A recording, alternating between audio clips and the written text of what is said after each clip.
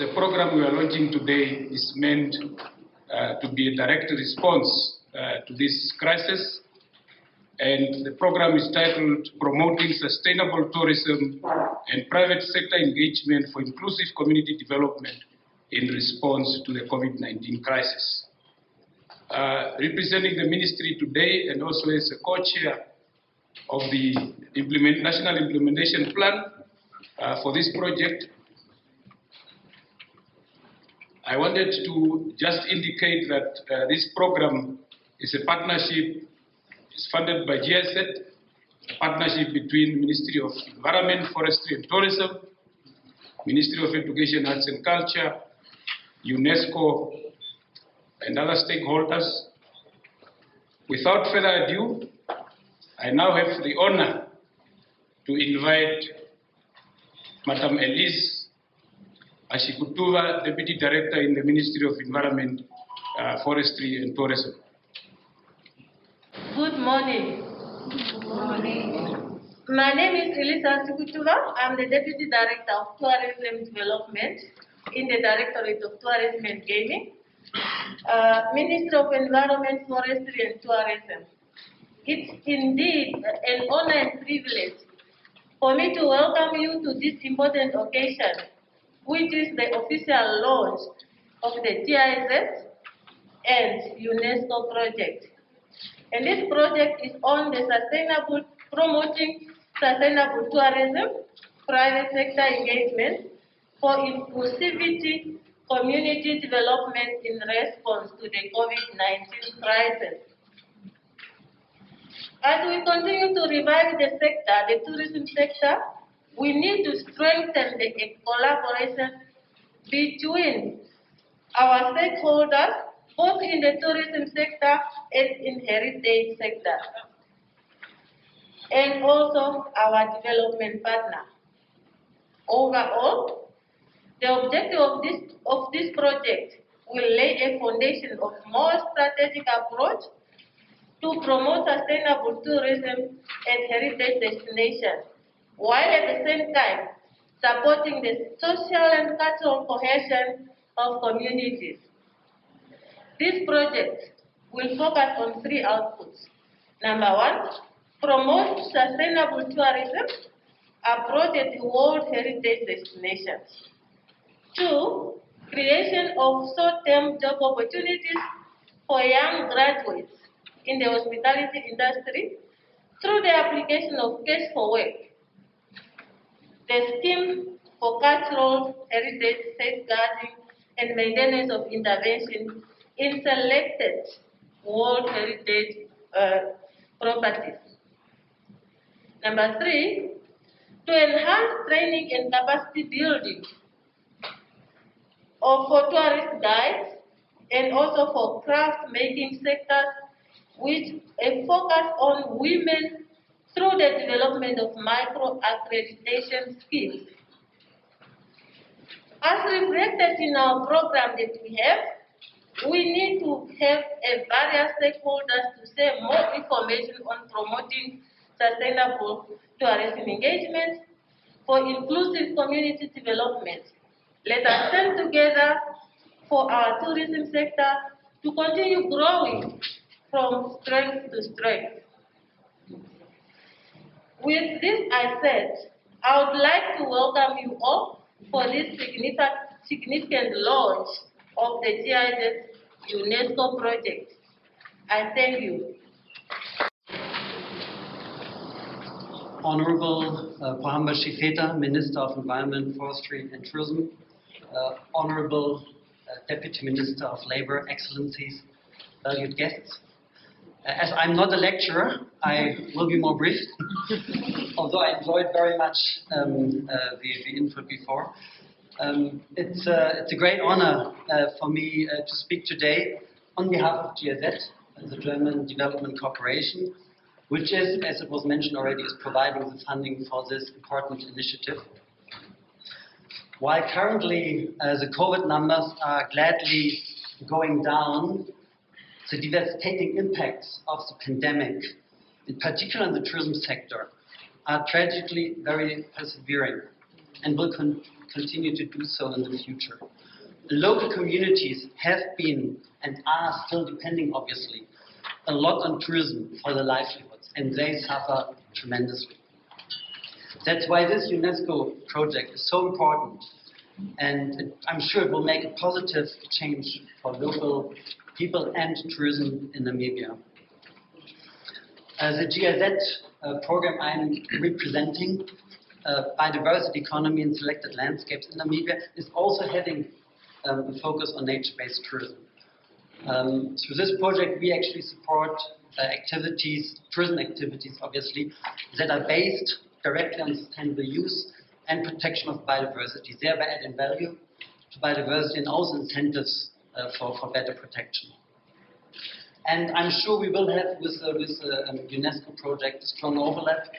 We work in 4 landscapes: Brandberg, Etosha West and South, and Wonder People Park and Waterberg. So I'm really looking forward to this cooperation.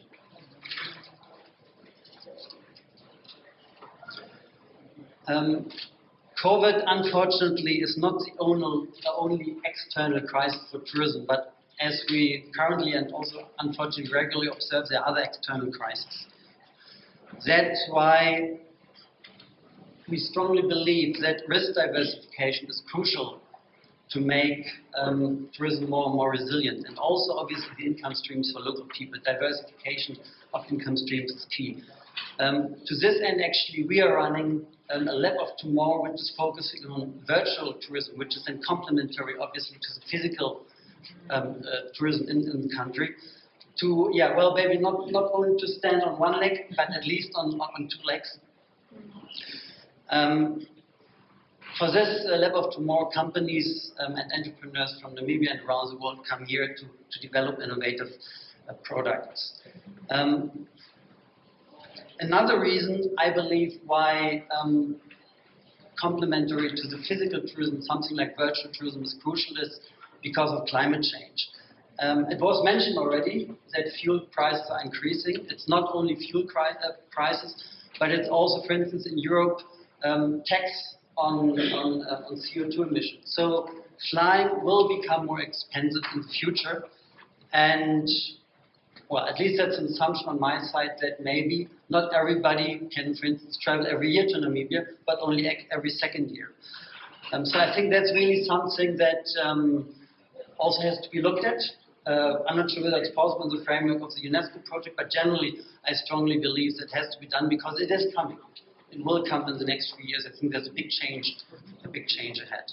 So the question is, what is Namibia's response to this? I believe that needs a strategic discussion, not today, but hopefully in the future. Yeah, I said I will be a little more brief, so I'm at the end of my input. So yeah, I wish obviously UNESCO and MEFT and the Namibian government a successful project implementation, and of course also good cooperation with us. Thank you so much. I'll be providing a brief overview of the project, which will lay the foundation for further discussions today. And if you bear with me for one moment while I share my screen. The overall aim of the project is to address some of the immediate social economic impacts of the COVID-19 on tourism and heritage, to accelerate the recovery, to protect livelihoods, and transform the sector to become more inclusive and sustainable. The project will lay the foundation for a more strategic approach to promoting sustainable tourism at World Heritage destinations, while supporting the social and cultural cohesion of communities and the project will be implemented in 7 countries and World Heritage properties. So in addition to Namibia, the project will be implemented in Kenya, Cambodia, Indonesia, Vietnam, Bosnia and Herzegovina, and Georgia. There are 3 main components to the project. The first is the promotion of sustainable tourism approaches at World Heritage destinations and expanding the UNESCO Sustainable Travel Pledge.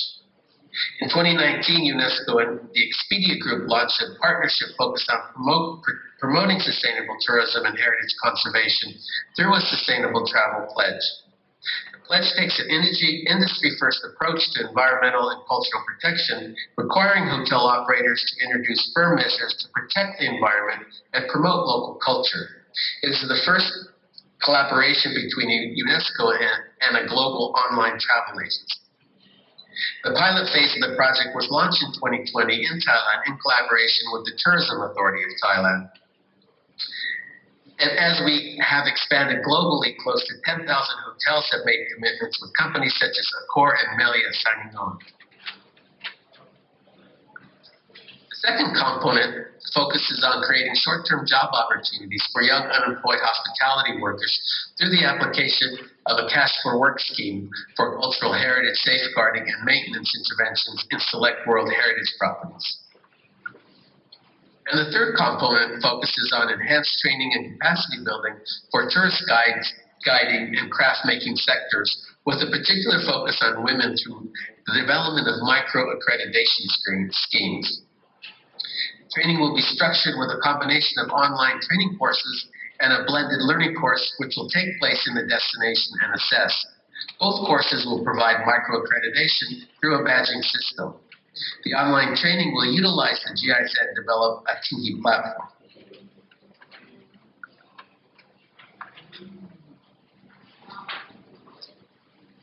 Each component will have a set of activities that will be implemented over the coming months.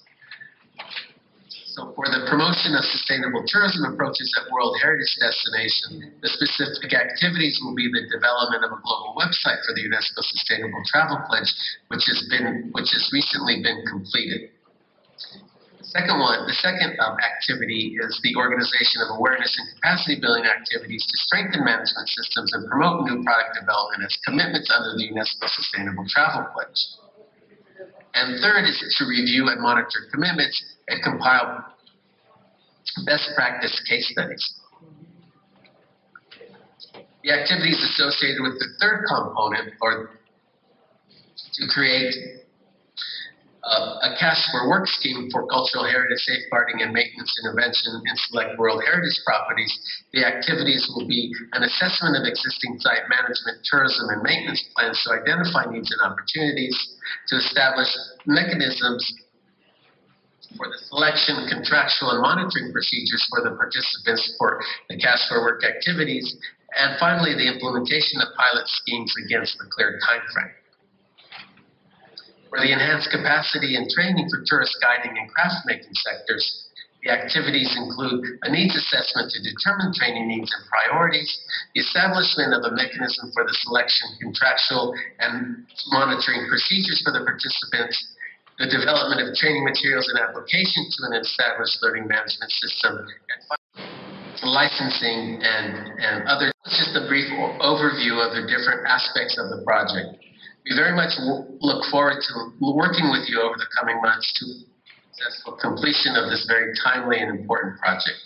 So thank you very much for your attention, and again, I look forward to working with you. I'm saying this because I'm sorry, Honorable Minister, because sometimes in this sort of events, we used to call those who understand the issue. And we don't call actually those who need to understand and who need to be part of that. So actually, we are trying to convince those who are already convinced on the subject. I'm sorry, I'm a diplomat and the head of office, but I'm also an activist for development in Africa. This is how the Africa we would like to have, bringing in those who have really the key stakeholders of the project to be here with us so that they understand why we are here and what we are talking about. But allow me to, of course, to read my official speech here, and I will cut some parts, by saying that it is, for me personally, a great pleasure and satisfaction to be here with you to witness the official launch of the project. And my dear representative of GIZ, allow me to drop the GIZ and UNESCO because you know they are funding and they are part of the project, because we want to build ownership. By dropping those, people will not think, oh, this is a GIZ-UNESCO project, but rather talking about the objective of the project, which is a project promoting sustainable tourism and private sector's engagement for inclusive community. I was going to stress again community development in response to the COVID-19 crisis. Exactly 1 year ago, it was actually in April last year, I had the privilege to stand with you, Honorable Kwamba Shipeta, and also our sister, Honorable Anna Gipondoka, Minister of Education, Art and Culture, for the launch of the National Strategy on Sustainable Heritage Tourism Development and Employment Creation at community level. Let me again insist at the community level, which is for me very important. We have many key players, people who actually spend a lot of time, including Dr. Kavita, he mentioned that, who were part of the formulation of that strategy. And in fact, let me just mention that this strategy was initiated in 2019, when I just landed and took off my position. I was not expecting COVID to have this impact, but I thought that there is a need for us to look at how indeed the value chain in tourism is including the community for employment creation, but also to ensure that indeed there is a connection with the heritage protection and preservation. So I'm so happy and proud to all of you, including my other brother who is here as a director of ceremony. Today, this is a demonstration of our commitment to mobilize development partners to accompany Namibia in the translation of the national strategy into concrete intervention addressing the strategic priority identified in the strategic document, strategy document. We are delighted for this support from the German Federal Ministry of Economic Cooperation and Development, BMZ, and GIZ, to ensure an immediate response to issues raised by the impact of the COVID, such as UNDP, UNWTO, ILO, UNESCO, the Economic Commission for Africa, joining us to support to provide technical expertise to various identified activities towards the implementation of the strategy. I'm glad and understand that now UNESCO is supporting the Ministry of Tourism in the area of statistics, of course, to reinforce the statistics environment. This launch came at an appropriate time when Namibia has launched the Namibia's Tourism Sector Recovery Plan, and when countries around the globe have lifted travel bans to enable the tourism to recover. Of course, as mentioned by the previous speakers, the core focus of this project is on private sector's engagement and community inclusiveness to promote sustainable tourism at heritage properties and support the social and cultural cohesion. As we all know, the private sector plays a crucial, and it was demonstrated here by Dr. Kavita, the private sector plays a crucial role in the tourism industry through promotion, employment creation, capacity building, and sustainable development. During the past 2 years, no country, as we know, as has been said here, has escaped the devastation of the COVID-19 pandemic or the impact or the effect of that pandemic on the tourism sector. Amidst the pandemic, UNESCO introduced a regular tracking on the impact of COVID-19 on the visits of World Heritage properties, which revealed that nearly 90% of countries with World Heritage properties have had totally or partially closed them, with obvious social and economic consequences for the surrounding communities. Heritage properties are important today for travel destination and have great potential impact for local economic development and long-term sustainability if managed properly. This project serves as I indicated, as UNESCO contribution and demonstration to this global effort as it addressed the need to catalyze new measures and approach to sustainable tourism and heritage properties. Also, it offers an opportunity to advance in digital transformation, capacity enhancements, both in service and product development, as well as identifying niches market for tourism, virtual, and performing arts. In conclusion, we know the unpredictability of the pandemic, but in all crises, you know that this is where we have innovation. So the pandemic presented an opportunity for us to innovate and rethink the way we interact with the nature, with our heritage, the way we do business. This is a call to build back our tourism industry better and stronger, healthier, with better, responsible, and resilient relationship between sites, visitors, and local communities. UNESCO and its partners will continue to support the government of Namibia, the institution, and the communities involved in the implementation of this project to achieve Namibia's agenda to a sustainable tourism. Allow me to wish all of us. It is indeed my honor, the privilege to be part of this milestone this morning. The launch of the GIZ-UNESCO Project on the promoting sustainable tourism and the private sector engagement for inclusive community development in response to the COVID-19 crisis in Namibia. The main purpose of this project is to address some of the immediate socio-economic impacts caused by COVID on heritage tourism in Namibia in order to accelerate the tourism recovery process, to protect livelihoods and transform the sector to become more resilient and inclusive. The project will involve engaging the tourism private sector to create incentives to boost sustainable practices by providing necessary training, interventions, and a capacity building for communities to benefit from the tourism value chains. Furthermore, the project will invest in the preservation of our cultural heritage while creating short-term job opportunities by utilizing culture and heritage as a source of resilience within the two UNESCO World Heritage Sites in our country, that is our Namsensi and Tuolfontein.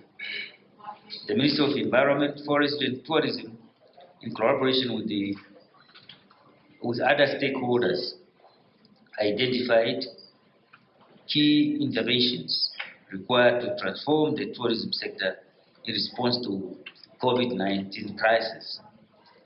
Among others, managing the crisis and mitigating the socio-economic impact on livelihoods, advancing innovation, and the digitalization of the tourism ecosystem, fostering sustainability and inclusive green growth, and also strengthening coordination, partnership, and solidarity for socio-economic impacts.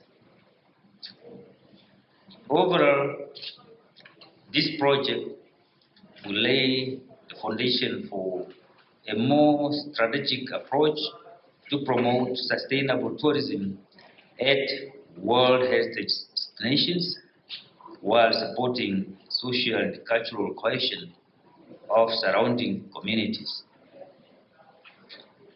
Director of Ceremonies, the project is expected to achieve the following national objectives. One, that's to promote sustainable tourism approach at the creation of short-term job opportunities for unemployed youth in the proximity of Namisensi and also Tuolfontein through the application of cash for work schemes for cultural heritage safeguarding and maintenance interventions in selected World Heritage properties. 3, enhanced training and capacity building for community-level tourist guiding and the craft-making sectors with a particular focus on women through the development of micro-accreditation schemes. The project further aims to involve young women and men at the community level as direct beneficiaries of the activities to the maximum extent possible and within culturally sensitive considerations. A gender response approach with the participation of women at all levels of design, implementation, and also evaluation. The connection between our heritage, culture, and environment tourism are very important for our economic activities and livelihoods. It is the culture and the heritage that delight and diversify the people of the world. Our society needs to create stronger links between historical sites, monuments, natural attractions, and indigenous people's way of life to investors, which gives investors to heritage tourism. Culture and heritage sum up a community's belief, values, and shared behavior acquired as a result of living within a group and a defined geographical area. The sector and the responsible stakeholders should therefore ensure increased tourism development with full participation, management, and ownership by indigenous people, and without having negative impacts to local communities and ecosystems at large, which they are part of. Ladies and gentlemen, the project initiative or the implementation plan has commenced already and is expected to be completed by August 2022 and is jointly implemented by the Ministry of Environment, Forest and Tourism, Ministry of Education, Arts and Culture, National Heritage Council, Namibia Tourism Board, University of Namibia, and Namibia University of Science and Technology, International University of Management, UNESCO, and GIZ for technical and financial support. Let me take this opportunity to thank GIZ for the continuous support of sustainable initiatives within our communities and the national programs. I would also like to thank UNESCO on this initiative. It is therefore my wish that continuous collaboration and cooperation on the preservation and sustainability of our precious natural heritage will then continue among our stakeholders. I therefore thank you for humble attention on this occasion. Thank you.